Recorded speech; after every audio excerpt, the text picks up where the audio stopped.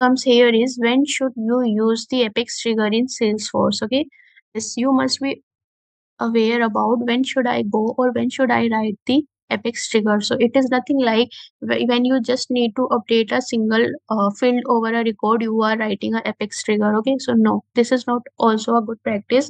If the things are possible using the point and click tools, then first go with the point and click. Okay, that is the standard tools which Salesforce provide, like validations, auto and flows and all. Okay, but if the things are not possible, then we will going to go with the Apex triggers. Okay, so the first point here is the complex logic. So when the flows can be the challenging to automate the complex task or the complex requirement, then it might give you the CPU limit exceed or might give you some runtime error.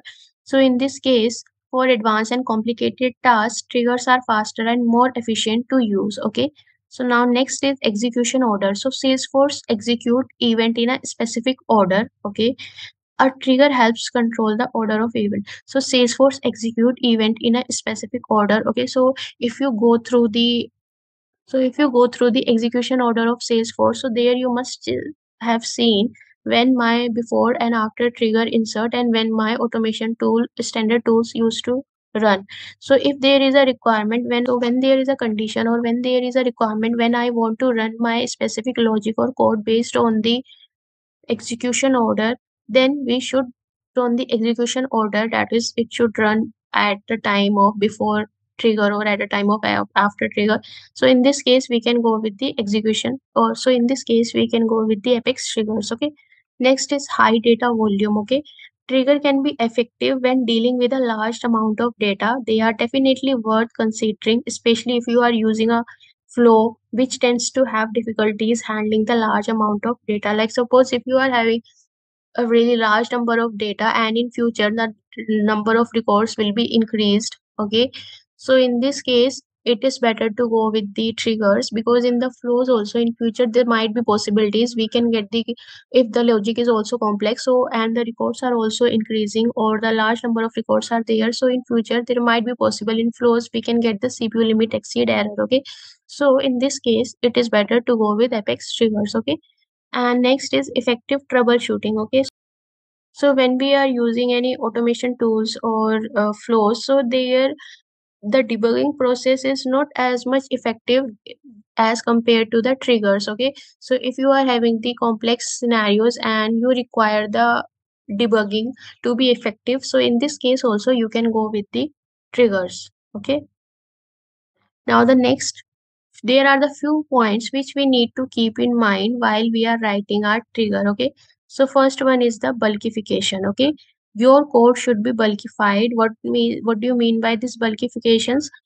Your code, whatever you are writing in the trigger, should not handle or run only on the single record. It should run on a multiple record. Your logic should be written in such a way it can handle the multiple records. Okay, so bulkify means that your code can process multiple records at a time. Suppose your trigger initiate from a bulk DML. In that case, it must be able to process all the records of the collection rather than a single record, as it usually does when initiated from the user interface. Okay. So whenever we used to update or insert a record from the Salesforce UI, then only the single record we used to get in the triggers. Okay, but what if I am inserting the Excel sheet and also in this case there will be the multiple records?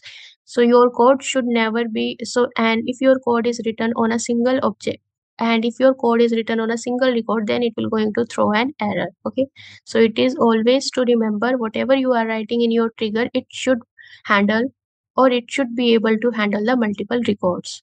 Now the next is running single trigger for each object. Okay, so this is the next main point. Whenever you are writing a trigger, just try to add a single trigger, and for the different conditions or for different requirement, use to add different methods or different handlers into the single trigger only. Okay, now the next is create handler. Okay, so this I will show you when we will going to work on the scenarios and on the questions. Whenever we are creating a trigger, do not to write logic directly into the triggers. We should use the handler, and this handler we will going to add our logic, and then these handlers are called from the triggers. Okay, now next is less complexity. Okay, try to avoid multiple loops and the inner loops. If you, it is nothing like you cannot add the inner loops and the multiple loops, but try to add your code in such a way that you can avoid them as much as you can. Okay, so these are the few points which we should keep in mind whenever we are writing our code. Okay.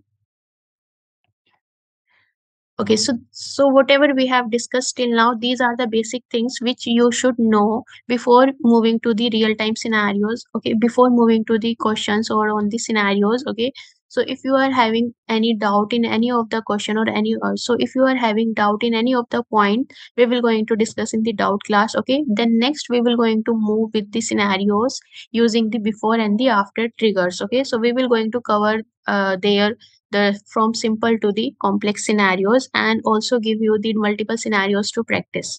Okay, so then next, see, will see you soon in the next out class. Till then, take care, goodbye, thank you.